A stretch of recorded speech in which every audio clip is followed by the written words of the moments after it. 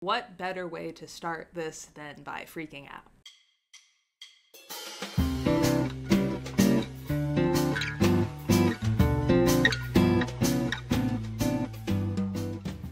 Hello, and welcome to my new YouTube channel. That is a very weird sentence to say. Welcome to Reading with Opinions, which is a YouTube channel where I read stuff and tell you what I thought. Simple enough. My name is Emmy, like the award, and I wanted to make a channel like this for some time now, so I'm really excited to actually be doing it and stuff. So for my first ever video, I decided to do the mid-year book freakout tag, because what better way to start this than by freaking out? So if you haven't seen one of these before, basically I'm just taking all the books that I read in the first half of the year and I'm going to pick some of my favorites, some of my least favorites. There's a set of questions that I'll be going through. Hopefully this will give you a taste of what sort of stuff I'm interested in reading, and you can decide if you care or not, I guess.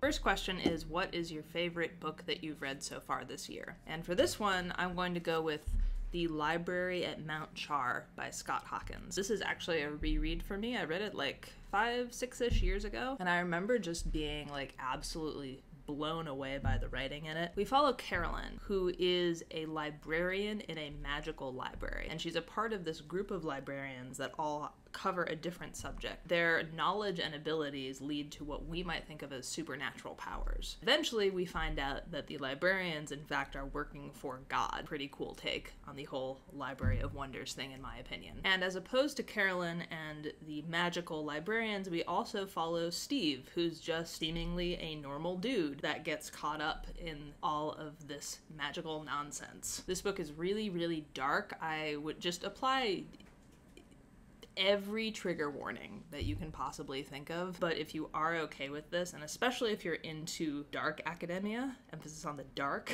then I would definitely recommend picking up this book. It's his debut novel, Scott Hawkins. I really hope that he puts something out again in the future, because this is still his only novel as of now. I just checked on the website a couple days ago. I think this book is so stunning and I want more from him. Next up, we have Best Sequel that I've read this year, and for that I think I might be cheating, I'm not sure. I decided to go with Dawn Shard by Brandon Sanderson. If you don't know Brandon Sanderson, he is the author of Mistborn, the author of the Stormlight Archive, and that's what this is actually a part of. It is a novella that is set in between books. For a novella, it's pretty long. It's 290 pages, which is the size of some full-length books, but if you compare it to one of the books in the Stormlight Archive, you know, it doesn't really compare in terms of length. For this, we are following Rhys, who was a minor character in the first Stormlight Archive books. We've seen her go in and out. She hasn't really been a part of the main plot. Sanderson does these interludes where we'll follow these minor characters around, and she's one of the minor characters. Her story is really fascinating. When we first meet her character in the Stormlight Archive, not in this book, she's very headstrong. She's a merchant and learning how to become a better merchant, just the ways of trade in Roshar, which is the continent in which the Stormlight Archive is set. Minor spoiler alert, though not for this book, she actually ends up becoming paralyzed in those books. So she kind of has to grapple with this freedom that she has lost and learning how to find her own freedom. In Dawn Shard, we end up following her on one of her trade missions, which ends up being to a different portion of the country that we haven't seen before, that we've only heard legends about. And we also get to follow a couple of the more minor characters in the Windrunners, which is really exciting. I really, really enjoyed this book. As you can see behind me, I am a pretty big Brandon Sanderson fan, so anything he writes is always going to be at the top of my list. But I really enjoyed this little story. It is a nice thing to tide me over until Stormlight 5 comes out, hopefully sometime next year. Next up is new release that I haven't read yet that I'm excited to read. For this, I have two picks. The first book is She Who Became the Sun by Shelley Parker Chan. Now this book has the absolute audacity to bill itself on Goodreads as a book that meets in the middle between Mulan and The Song of Achilles. Love Mulan, have not read The Song of Achilles, which I think might be blasphemy in the booktube community. What I've heard is that instead of being more like Song of Achilles, it's more like The Poppy War, which is a book that I absolutely adore. She Who Became the Sun is set in an alternative 1345 China where the country is under Mongol rule. And we begin with two siblings, I believe, being given very different fates, boy and girl. The boy is given the fate of greatness, and the girl is given the fate of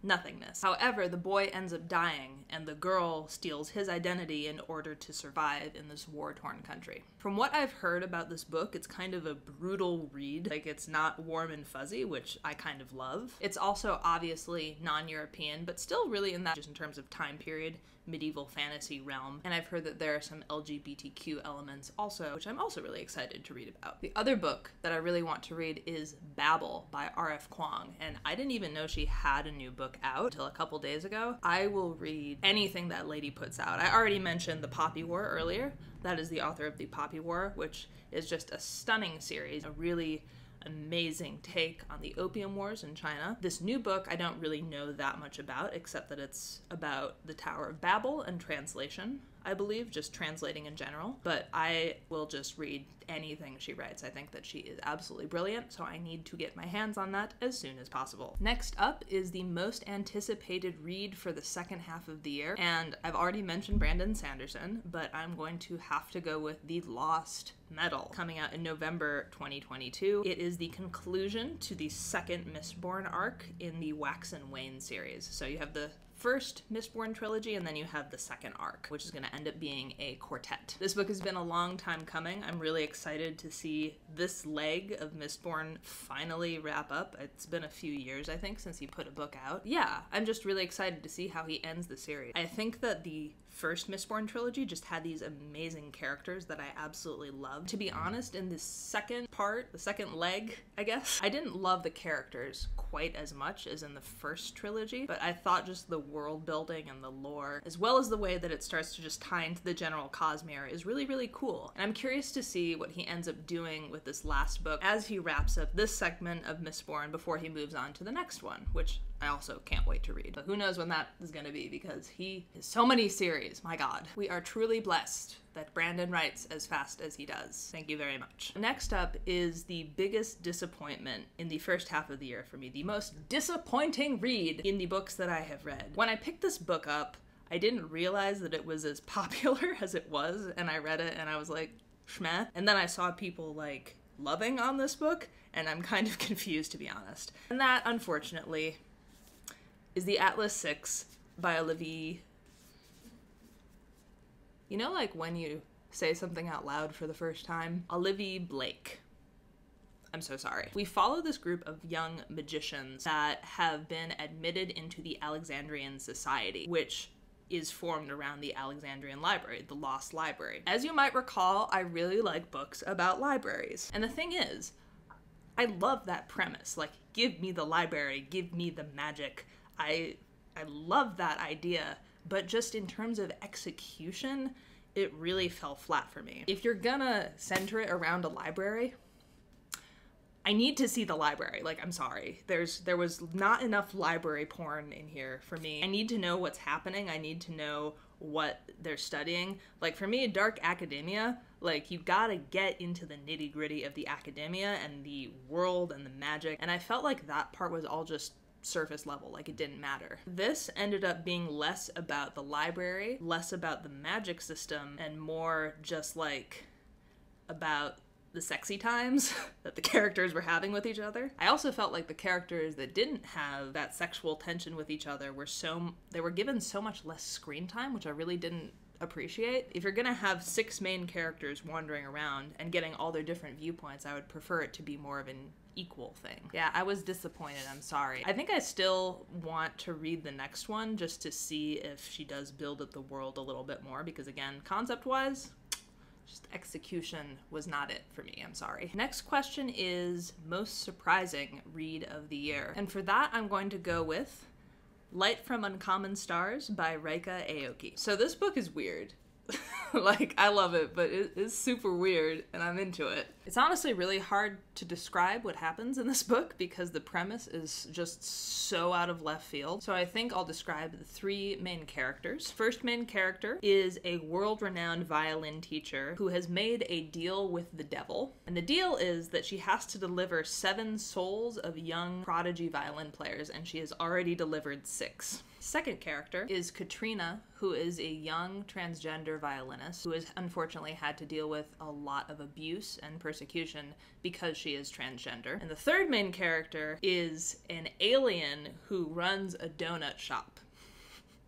All three of these characters interact in really meaningful and beautiful ways. This is just such like a warm, fuzzy read. I love the world that has been created in here. I love the different characters. They're all incredibly vibrant and have their own personalities. If you know me in real life, you'll know that I am a professional violinist, and just the depiction of music, the way that things were described, the pieces that were picked, it really was just smart choices. The characters are lovely, the writing is whimsical and excellent, and I was really surprised by this. Next up is new favorite author, and because I am at heart a basic bitch, I'm going to pick Emily Henry. I ended up reading 3 of her books all in a row because I was visiting my parents this summer, and my mom also loves Emily Henry, and they're just really delightful little comfort reads. I ended up reading, in this order, People You Meet on Vacation, Book Lovers, and Beach Read.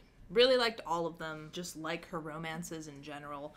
I think that the characters have a good amount of like tension, but also spice in terms of the dialogue. I need a spicy dialogue. Out of the 3 of those, I think my favorite was probably Book Lovers. It's the most recent one that she's put out. People We Meet on Vacation wasn't quite as up there for me. I just really enjoyed the dialogue in Book Lovers between the 2 main characters, and there was a lot of like friction and sarcasm, and I was super into that. Along with that pick, the next question is newest fictional crush. I don't often get crushes on people I read about. I don't know, maybe this question is just weird to me. But if I had to pick one, I would pick Charlie from Book Lovers, because again, he's sassy, he's sarcastic, need a little bit of banter. I like banter in my romance novels. If they're just gonna fall in love and like not fight with each other, what is even the point? It's too sappy, not into it. But with Charlie, I mean, you have a guy who likes books, is sarcastic, has several jobs, cares about his mom, and is apparently really hot, so what's not to like? Next we have my newest favorite character, and again, I'm kind of cheating because I'm in the middle of this book. I'm reading The Blinding Knife right now by Brent Weeks, and this is the second book in the Lightbringer Quintet. Once I'm done with this behemoth, I'll be 40% of the way through this series. Oh god. And my newest favorite character from the series is going to be Kip. We meet Kip in the first book in the quintet, but for some reason I wasn't as into him as a character in the first one. He's a little bit whiny, he's a teenager, it happens, it's fine. In the second book, he really starts coming into his own. He starts getting trained in a couple different ways. He starts maturing, and I just found myself really looking forward to his sections of the book. Again, I haven't finished it yet, like maybe he sucks in the second half. I'll let you know. For now, I'm gonna say Kip from the Lightbringer saga. Next up, we have a book that made you cry. Maybe I just have a cold, dead heart, but I don't really cry at that many books. I had to really reach for this one. Wait, hang on, it's the cat. Oh, I missed you. Want a book? Oh, that's a good book. Good girl. Get out, butt scratch. Sorry, I had to go say hi to the neighbor cat. She's very cute. So yeah, I don't really cry at books at all, but I did reread this book, which is Mandy by Julie Edwards. Yes, that Julie Edwards has written at least 1 book, maybe more, I don't know.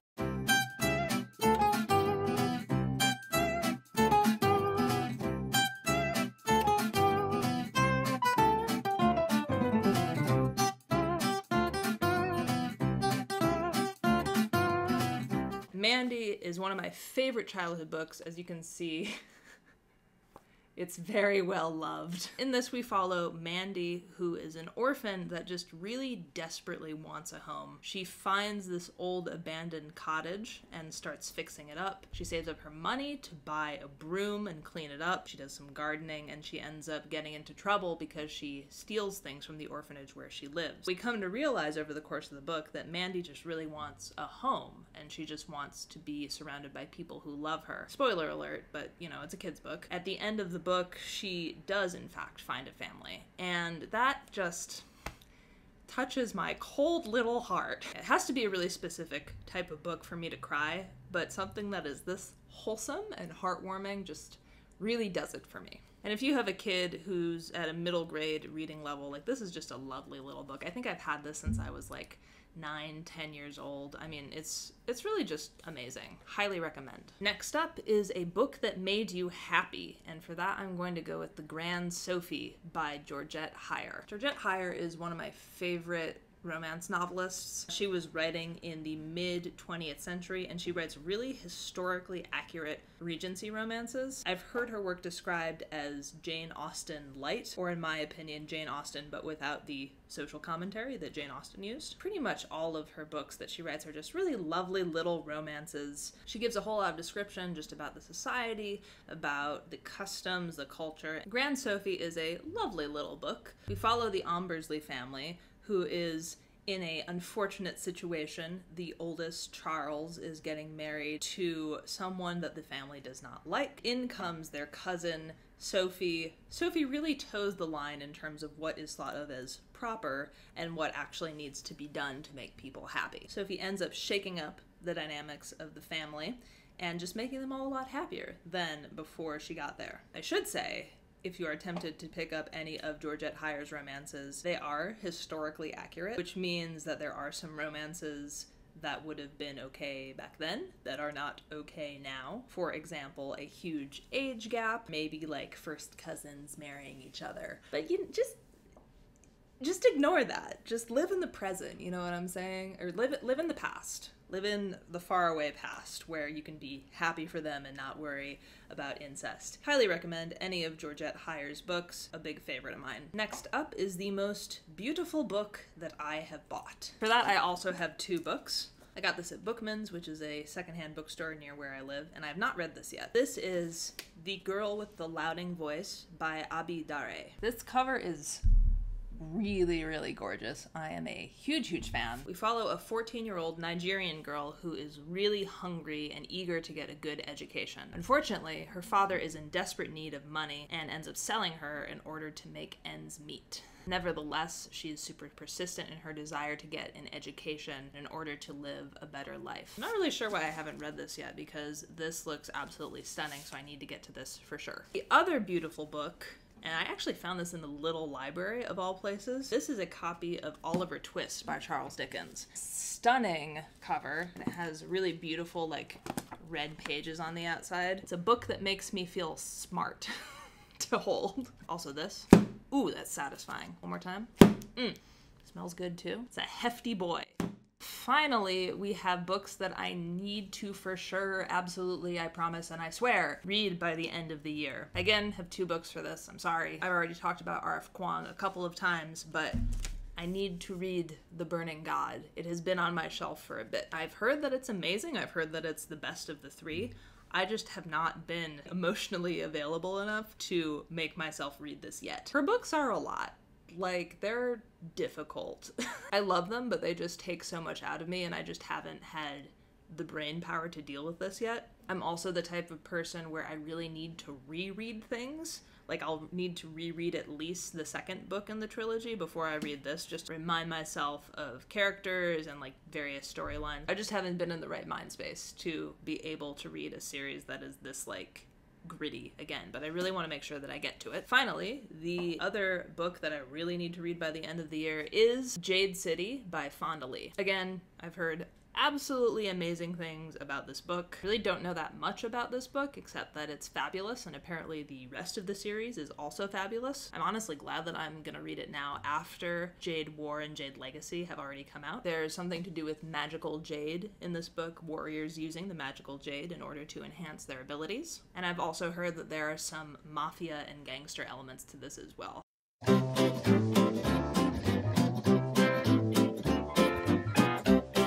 Alright, so that was my freak out.